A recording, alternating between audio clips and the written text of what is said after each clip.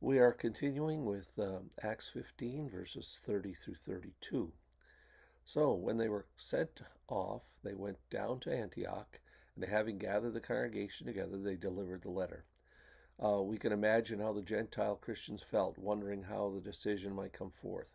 Would the Council of Jerusalem decide they were really not saved at all because they had not submitted to circumcision and to the law of Moses?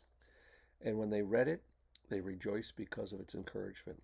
How relieved they must have been when they saw the grace of God preserved, and they they saw that they were saved and they were right with God without becoming Jewish first.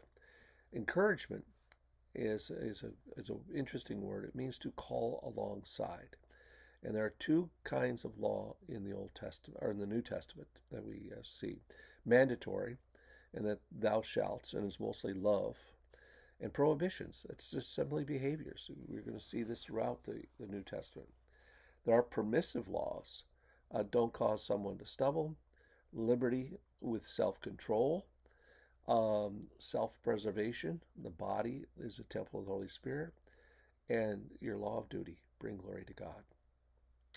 Judas and Silas, who were themselves prophets, encouraged and strengthened the brothers with many words. These two served well in Antioch as visiting ministers from Jerusalem. Judas returned, and Silas was left to carry on further ministry with the Apostle Paul.